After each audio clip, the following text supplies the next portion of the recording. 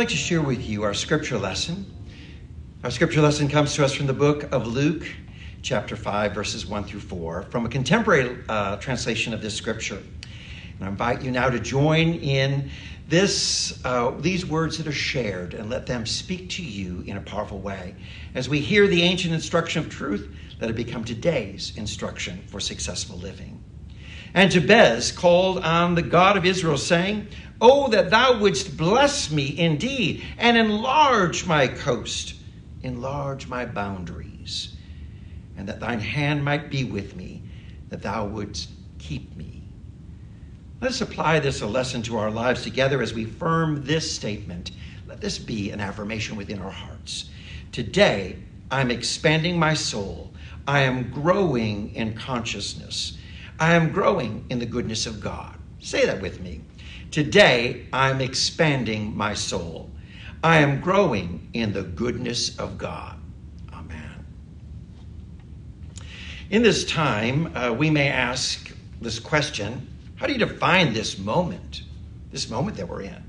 What would you call this? We've come to a really unique time in our lives. We're in the midst of a pandemic. We wonder, how do we contain ourselves, go through this? We've got so many questions, and we're wondering most of all, what's going on? And how do we deal with this? What do we call this moment? Well, let me suggest something to you. I suggest we call this moment Palm Sunday for our own individual lives. I suggest that we call this moment a triumphal entrance. I suggest that we call this moment a moment of expansion. Let me explain why.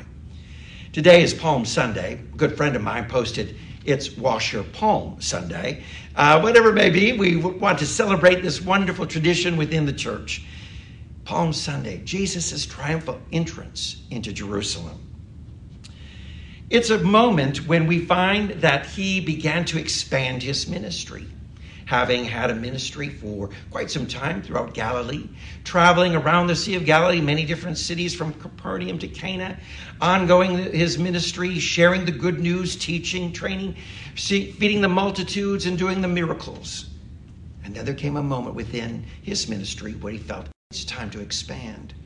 It's time to move into Jerusalem, to take this ministry into this place of great peace and solitude, but filled yet with all kinds of challenge and turmoil for him. For his disciples warned him that the people there are not ready to receive you. The religious leaders of the day, they are in opposition to all that you're teaching. Your message will not be received. Jesus, maybe it's best that you don't go into Jerusalem. But he felt this was his moment. This was his time for expansion. This was his moment to fulfill his purpose.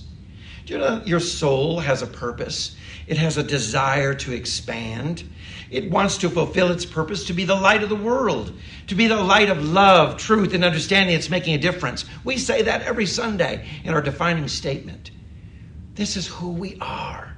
This is what the soul desires to do, to expand, to be this light of love, to be this light of truth, to be this light of understanding in a greater way than ever before, and to make a difference in the world. From the beginning of time, the desire to expand has been there, and the divine presence of God is ever expanding and desiring to expand within us. Genesis chapter 9, verse 7 shares this: "And as for you, be fruitful and multiply." God's command to Adam and Eve. Be fruitful and multiply. Go and expand. Move beyond the territories, as we read in the passage of Scripture. From Jabez's desire to say, "I want more," and God's desire to say, "I offer you more." It's been this wonderful message through time of expanding all that is within us, to embrace an innate desire within us to want something greater and more. Can I suggest that this is our time to expand, to go beyond our current perimeters, for the Spirit is speaking and guiding us and opening doors. And as this is seen as Palm Sunday, what a great metaphor for us, because we too are feeling this call to expand and to go into new territory and go out in new ways and to live our life changed, transformed from this pandemic. Jesus, seeing this opportunity to expand and move into Jerusalem, he experienced a triumphal entrance. Though he was facing challenge, people around him offering praise and calling out, Hosanna, Hosanna, welcoming the message, welcoming someone who was willing to take the risk and expand, welcoming someone who was to see that through the midst of challenge, there was an opportunity to express the highest and best. This was truly Jesus' moment of stepping off the curb, of moving to a new level. Where there were challenges that seemed to arise, he began to feel greater things were unfolding for him. And as he moved into Jerusalem, as his ministry moved in that direction, became the unfolding of the greatest moments of his entire life and ministry. The opportunities to demonstrate eternal life, to demonstrate a resurrection power. I find that this could be a moment for us, the very same. Could this moment of challenge be calling us to our own triumphant entrance? An entrance into a new way of living, a new way of looking at the world, a new way of our lifestyle, of making changes within our life. For in the midst of this pandemic, we're called to do church in a whole new way.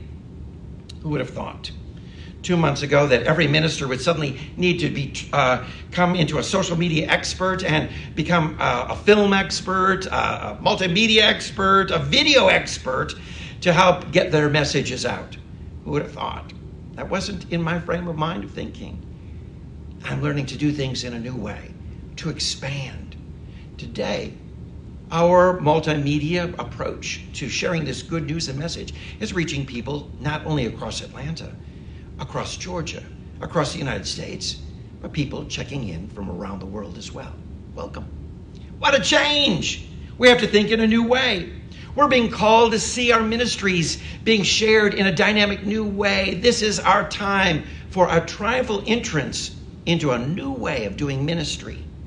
And each and every one of us is being called to live our life in a new way. Just think about how our lives have been changed over the past 4 weeks. Our careers, our day-to-day routines, our family dynamics, our social agenda changed. Everything has changed. And it's calling us to think and live in a new way. Someone posted, hey, anyone needing a ride back to 2019 because I'm leaving in the morning? And we all laughed at this, thinking it was quite funny. But what we're really seeing is that we don't want to return to a previous normal. Forward, we want what is our new normal. We don't want to go back to what brought us to this situation in the first place. Because whatever was happening in a world that was bringing this to us, we don't want it repeated. Instead, we want to live and operate in a new way. We want to receive this challenge as a time to move into new territory and to live our life in a new way. So we need to begin to ask ourselves, how will I be different after being sequestered for a long period of time? In what ways do I want to change and not go back to the normal? And what really will be this new normal for me? Because so many of us have become complacent in our spiritual life, yet God is ever doing something new, and here is an opportunity for us to awaken to this. God is expanding and inviting us to multiply. Go forth and multiply, as that passage in Genesis was given to Adam and Eve, a command not just to reproduce and have children, but to multiply in all things, to expand in consciousness, to expand in knowledge and understanding. The universe, all that is God, is calling us today to make a triumphal entrance into a new phase. There's a passage from Isaiah 43:19. It says, see, I am doing a new thing. Now it springs up. Do you not perceive it? I am making a way in the wilderness and streams in the wasteland. Wow, right now, God is doing a new thing. Can you see? A way in the wilderness and streams in the wasteland. You see, this is our moment to open up our eyes, to see things differently, and to begin to make changes within our life. As we're experiencing this time of solitude, a time to reflect and look inward, a time to look and say, what changes do I want to make? And what will be my new normal? You see, the way that the universe corrects itself is not by going back, but going forward to a new normal. Our spiritual work is to open our eyes to the understanding of what this new thing is that the universe is offering me. something new unfolding for me. For our world is facing a lot of lack of care for the planet, and there's situations of pollution and destruction of our ecosystem. There's greed and lack of care for others, and a lot of selfishness, a lot of concern for me, and thoughts of supremacy, ego rising. And what's happening right now is it's correcting itself. Suddenly we're seeing people awaken to compassion as never before. I'm ever amazed at my neighbors who are calling out to me and saying, do you need help? How can I help you? Can I go to the grocery store for you? What can I do to assist you? I love the outreach and the wonderful ways that people are touching one another from a distance. In that social distancing, but touching from the heart and sharing in new ways.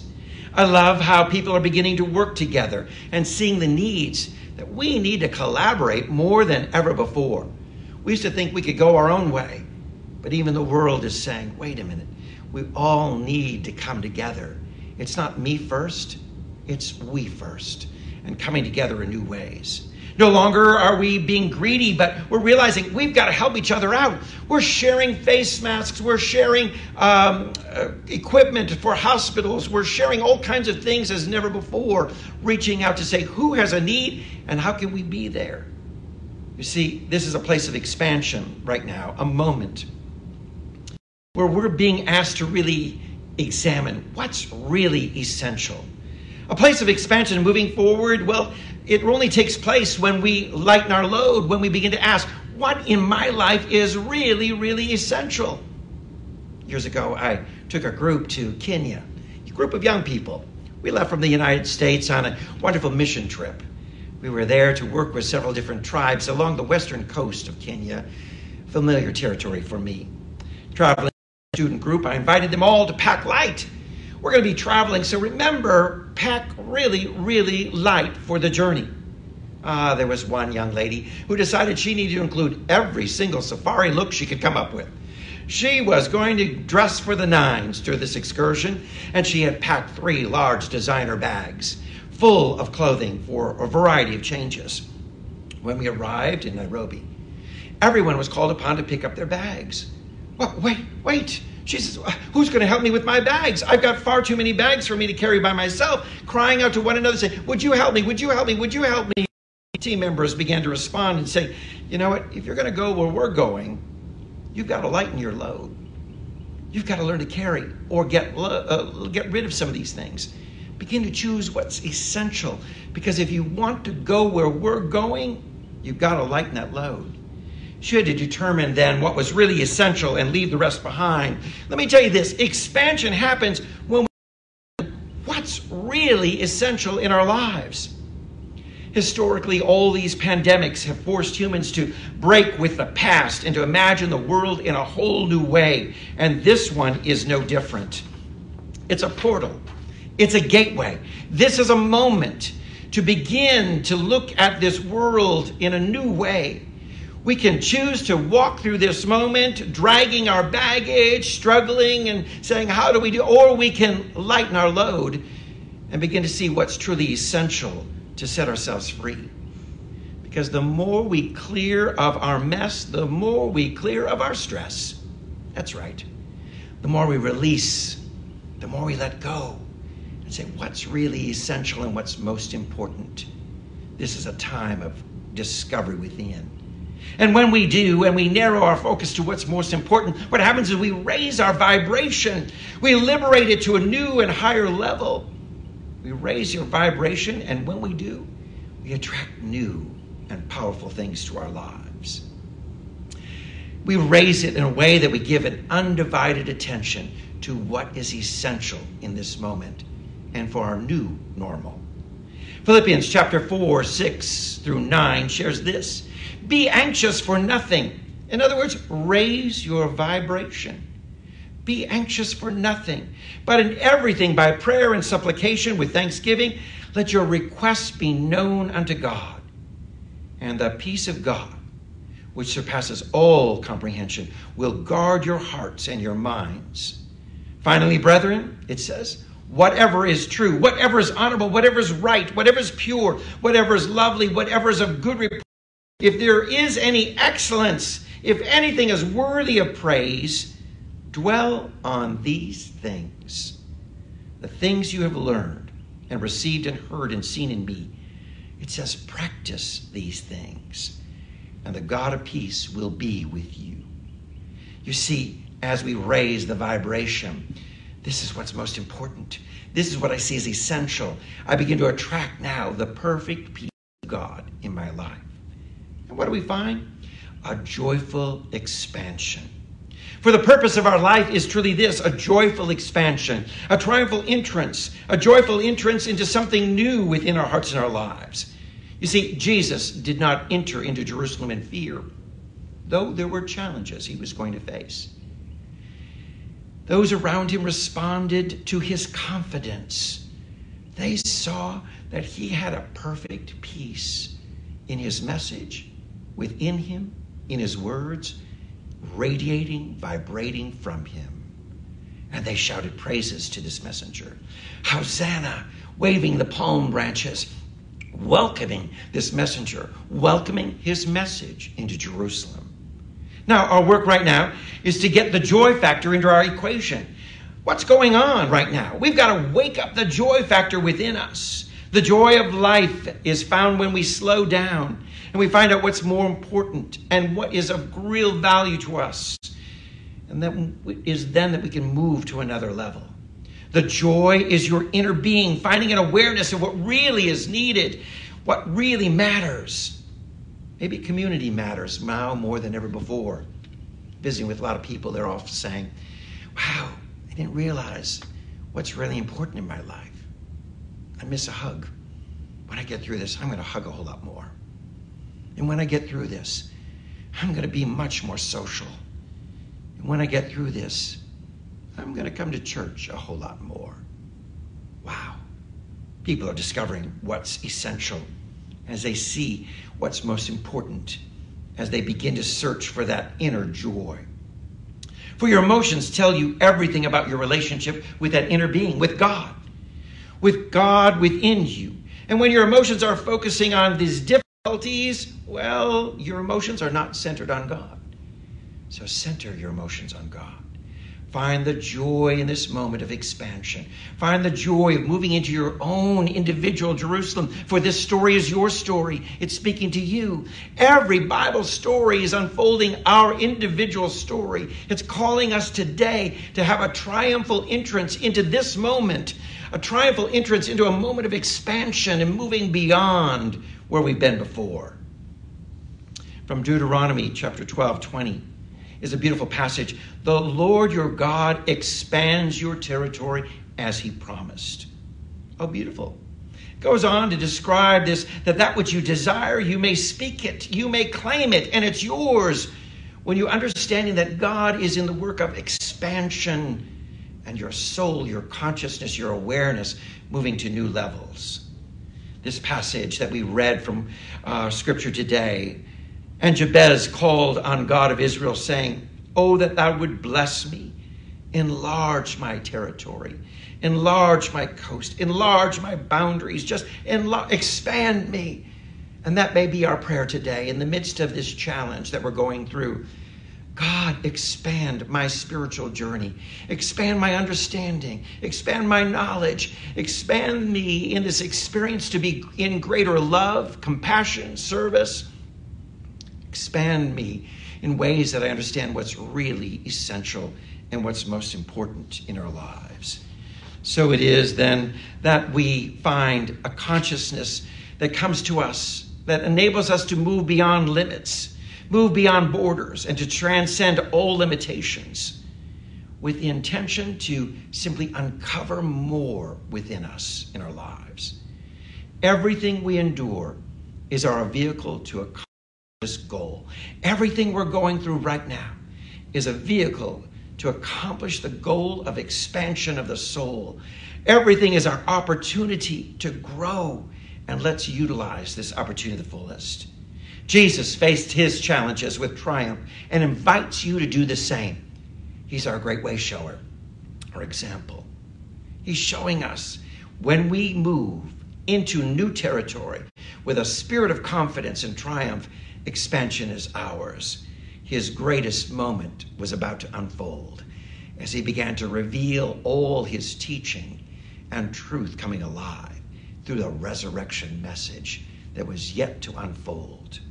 What's going on? What do we call this time? What do we call what we're going through in this scenario in life? I call it a moment of triumph.